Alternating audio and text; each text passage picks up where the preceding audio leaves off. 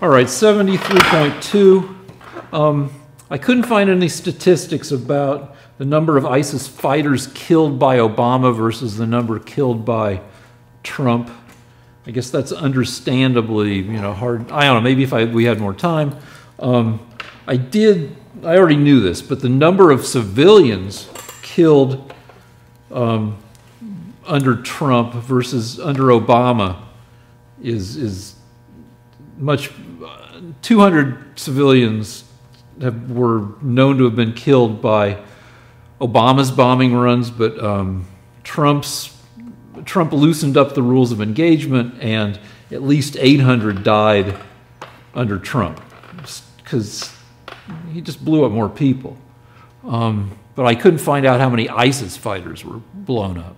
Before you change the subject, okay, just like to respond for those of you that don't remember this, and I include all Democrats. In 2011, Obama pulled the troops out, saying that Iraq had been stabilized against the advice of all the Republicans and one artist working in Torrance. When he did that, 200,000 people were murdered by ISIS. Okay, let that sink in. And they weren't just murdered, they were tortured to death. Children's heads were put on spikes. Women were sold into slavery. But Obama wasn't done with his reign of blood. All right. No, Obama wasn't done. I'd like to speak up for the man, the president that brought slavery back to Africa. For the first time in centuries, black people are being sold by the thousands in Libya because Obama attacked the Libyan government and destabilized it, killed their leader, left Libya in chaos. And now Libya is a failed state run by terrorist groups that are selling black people into slavery by the thousand. Another of the great achievements of Obama, the man that Rick voted for and admires. Twice.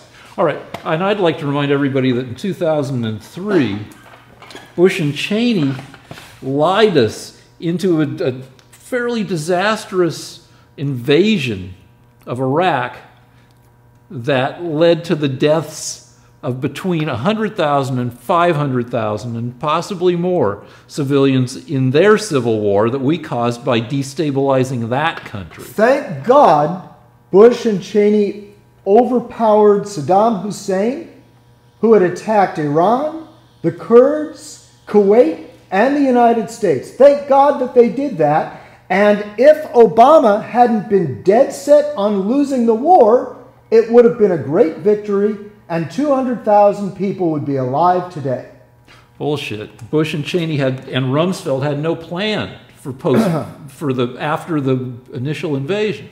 And thank God for Bush's dad, who in the first Gulf War quickly and effectively got Hussein out of Kuwait and pretty much pacified the region. You were against that, weren't you, Rick? No, I was against it because the day that the shock and awe campaign, shock and awe was Bush 2. Whatever. So you were against... No, wait, let me tell you why I was against it. You were against the Gulf War, right, Rick? I turned out to be, actually, no, was I against? Yeah, you were against it, Rick. No, wait, shut up for a second. The day that the ground war started in 1991 was the day that I was supposed to be on Jeopardy on TV, and I was preempted by the ground war in Iraq War I. And then the only time that they showed it was on one of those Saturday, afternoon things when a football game didn't run long enough and they needed to fill time. So my big shot at showing the world on Jeopardy was scuttled by that war. But on the other hand, I lost on Jeopardy, so maybe it's better that people didn't see it. No rest for the wicked, Rick. I would just like to say for the 1,000th time, there's a huge difference in fighting the war against Saddam Hussein and winning it, and deliberately losing the war, which is what Obama did by not leaving a force of 2,500 men in Iraq by pulling up. All Bush had to do was defeat the largest army in the Middle East.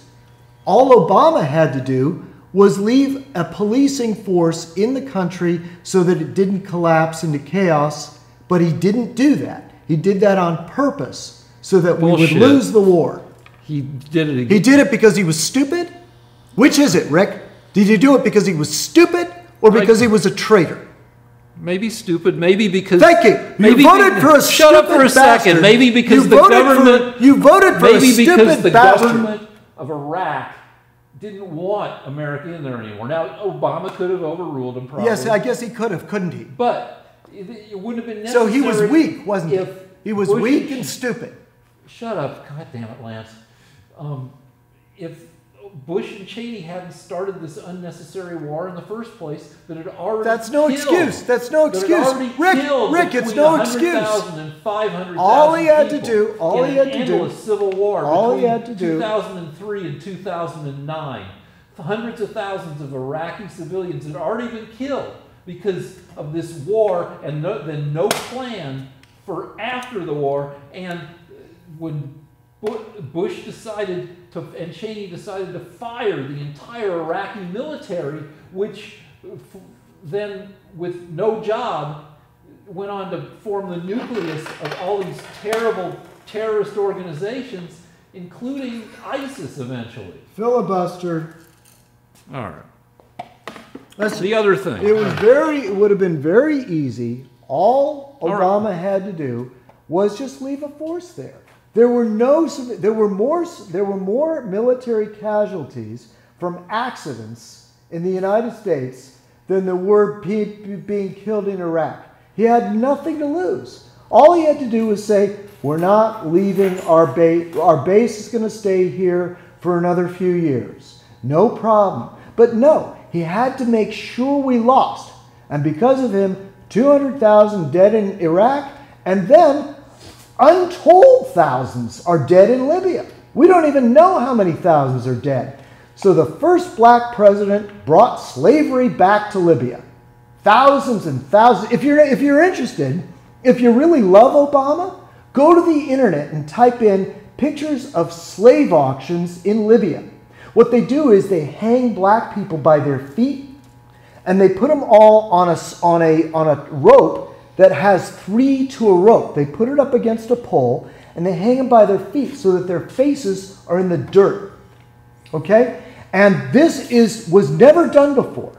It was all brought back because Obama destroyed the Libyan government and put that country What into exactly anarchy. did he do? He had... What exactly did he do? Now Rick's going to argue with me. Yeah, he assassinated Gaddafi. He overthrew Gaddafi and left the country in chaos. You're for that, though, right, Rick? Because No, Obama did it. But you love Obama. You give frickin' G.W. Bush a pass, but it's all on Obama, the traitor. Well, let me ask you a question, Rick. If Obama hadn't overthrown the Libyan government, would there be slave auctions in Libya right now? No. Thank you. Can we have Voltaire? No, we're not done yet. Oh, you've got an explanation. Guilty with an excuse. Sorry. No, Explain to me. It was a good Shut up for thing. a second. We have another I topic. think you're losing your temper, Rick. I What's am, the matter? fucker, because you fucking filibuster about everything, and you bring up the same points again and again, and you excuse G.W. Bush, but everything Obama did that was a mistake is being a traitor. A mistake. He fucked up. He fucked up. He got 200,000 people killed. And G.W. Bush fucked up. That was a justified war.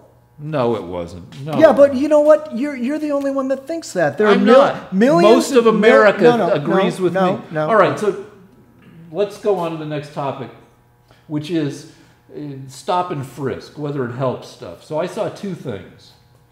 There are some things. Some people think stop and frisk actually reduces crime. The other thing I saw was that it's police presence in high crime areas that reduces crime. Send more police in, neighborhood policing, and that stop and frisk actually doesn't help. It just kind of pisses people off, and what really helps is just having police there.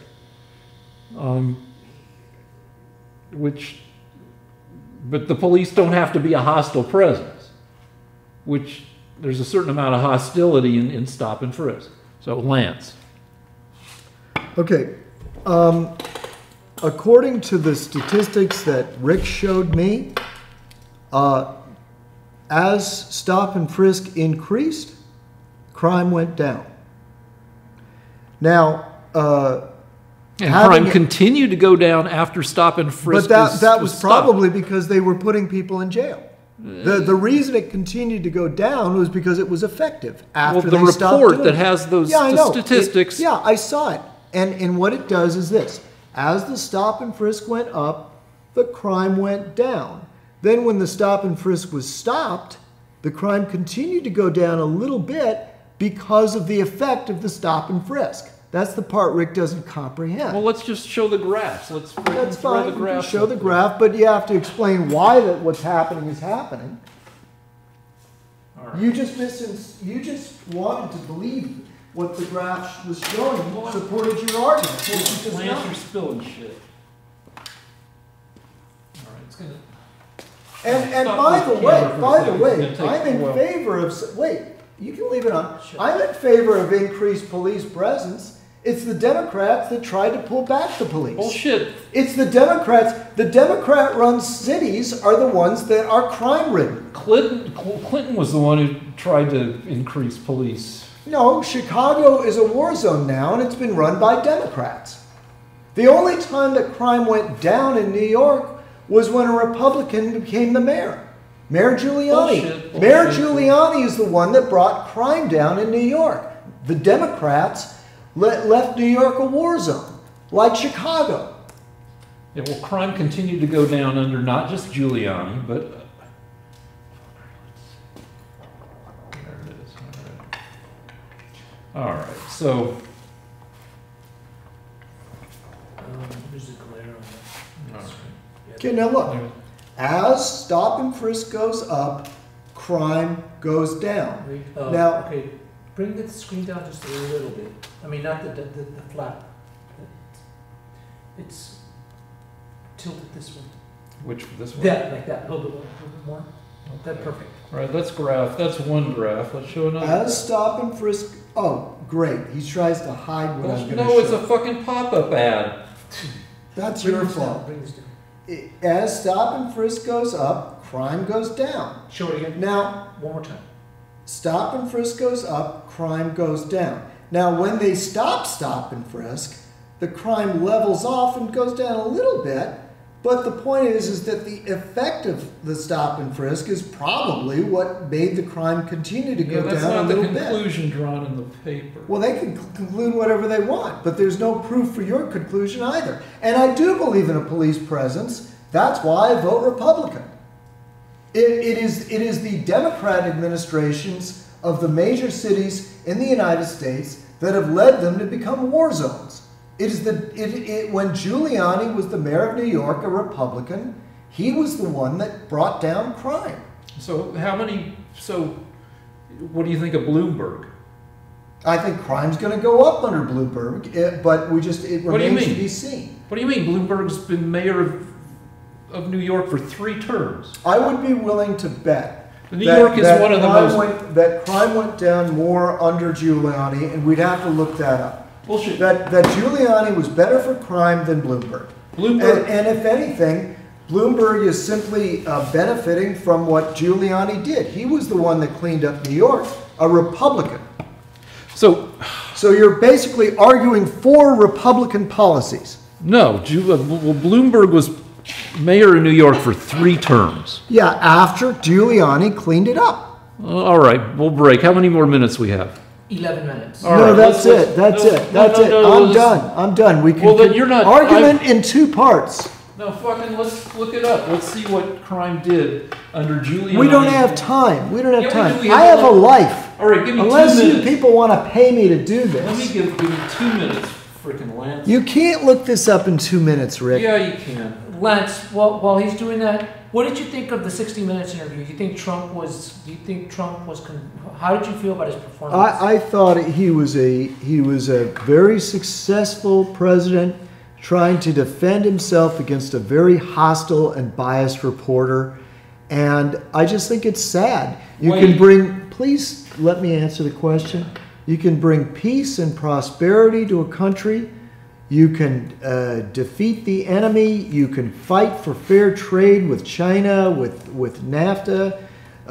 You can bring unemployment down to unprecedented levels. But what are you going to get? You're going to get a hostile reporter that's looking for trouble. And I think it's really sad that people don't just admit, look, he's doing a good job. Leave him alone. If you've got a question, answer it, but don't attack the guy. And also, you know what? She wanted to make him apologize for the way he treated Ford. You know what? She deserved to be made fun of. She was obviously a liar. That's coming bullshit, out. Bullshit. Great argument, Rick. I commend you on your Thank you. genius. Fucking thank you. She came out of the woodwork with a cockamamie story. He pointed out that she had no evidence whatsoever, no witnesses, which was fair. I'm glad he pointed that out. She deserved to be made fun of. Listen, if my mother came out of the woodwork 35 years later with no evidence and no witnesses, sorry, Mom, that argument's not going to work out. You can't make a claim like that. You have to have some kind of proof. And all Trump did was point that out. He has no reason to apologize to Leslie Stahl about that or anything else. How about the part of the segment where he made him, she was asking him to pledge that he wouldn't fire Mueller. There was some... I didn't hear that part, I'm sorry. How do you feel, going back to Iraq, and isn't it fun? Is this... Well, hold on. I got something to say about the Leslie Stahl Trump Absolutely. interaction. So Leslie Stahl was contentious in a way that I don't think I haven't seen that with other presidents. I think and Trump went with it, and I kind of think to a certain extent it's because Trump is a reality show guy. Trump is a guy who went on Howard Stern dozens of times and had a pretty raucous interactions with Howard Stern, and getting quizzed on his sex life, and talking about his daughter being hot, and I mean Trump is used to kind of this a certain lack of decorum in his communication. So I think that invites a more contentious form of interviewing. Did you have another point you wanted to make? It's just I have just my own observation. I want your thoughts on it, Lance. While Rick is doing that, have you noticed that the Trump administration doesn't really talk much about what's going on with ISIS? Do you think that's by design, that they don't really telegraph or? I mean, look. Obviously, they are fighting to win. They know how to keep a secret. Oh, one of the crazy things Obama would do is he would announce the number of troops and when he was putting them in, and even when he was pulling them out. He was not trying to win the war. Now, Rick will say he fucked up, he was stupid. I'm saying he was a traitor and stupid. But either way, he was not a wartime leader of this country, whereas Trump has defeated ISIS. ISIS is now reduced to the role. ISIS is now on the level of a terrorist organization, whereas before they had their own country. They had a caliphate the size of France, so larger. So the point is that Trump is a winner. He won a war. Democrats are pretending it didn't happen. Rick is hoping no one will notice so that the Democrats can take back the House and lose more wars, just like they lost the Vietnam War. Yeah. So if you like America being defeated, vote Democrat. All right, so here's an article It says that the crime rate in New York City has been dropping for 27 straight years. In 1990, more than 2,200 people were murdered in the city. Last year, which is 2017, it was fewer than 300. I'm looking up to see how many of those 27 years Giuliani was mayor. From 1994 to 2001. So 7 years out of 27, you had Giuliani being mayor. See, this is why you don't hire a mathematician to lead a government, to do anything involving politics. He fails to comprehend that the reason the crime rate's been going down is because of policies instituted by Giuliani. Giuliani turned around the crime rate in New York. Anybody looking at this video right now, read up on how Giuliani turned around the crime rate in New York City and made it a safe city. And if it has continued to be safe, it's because the policies hopefully have been continued. So Rick reads a statistic and doesn't understand the substance that's behind it. So it's not all statistics, guys. So the crime rate dropped for 4 years before Giuliani became mayor, and then for another 16, 17 years after Giuliani was mayor. Okay, guys, Rick doesn't understand the statistics, okay? And if it's true that one of the results of the baby boomers growing up is that they left their teenage years, they left the years when young men are most likely to commit crime. So as a result, crime began to go down a little bit. But it is the policies of Giuliani that saved New York from a massive crime rate. New York was a place people didn't want to go to. So if you want to believe Rick, because he has this graph he's reading from, that's fine. But if you really want to understand why the crime rate went down in New York, read anything about the policies of Mayor Giuliani. Can we please stop this now and go on and let me go back to my life? Can we sing Voltaire? Hold on one second. Anyway, so we can argue more about this next week. Yeah, Rick is going to try to prove to you that Giuliani didn't bring the crime rate down in New York. No, he did, but so did other people. You people living in New York, you think you know the truth, okay? So next week, let's hear Rick talk his way out of this one. Well, see, I got to look into it. Like, I mean, yeah, the city. I lived in New York from '87 through half of '89, and it's a nicer city now. And how much of it was Giuliani and how much of it was other mayors and other factors, I'll research it. And, I mean, he certainly wasn't a negligible factor. Was he the main factor? I don't know. And well, I do know. He's the one that turned the crime around in New York. Anyway, sing Voltaire, I guess. Este amor apasionado anda todo alborotado por volver. Voy camino a la locura, aunque todo me tortura. Sé perder. Nos dejamos hace tiempo, pero me llegó el momento por volver. Tú tenías mucha razón, le hago caso al corazón y me muero por volver. Y volver, volver, volver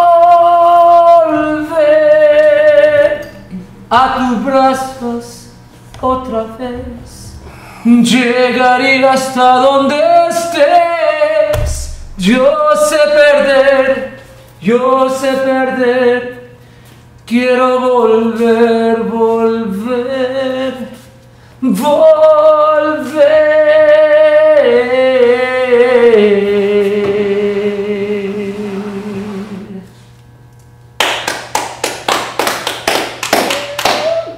Good job.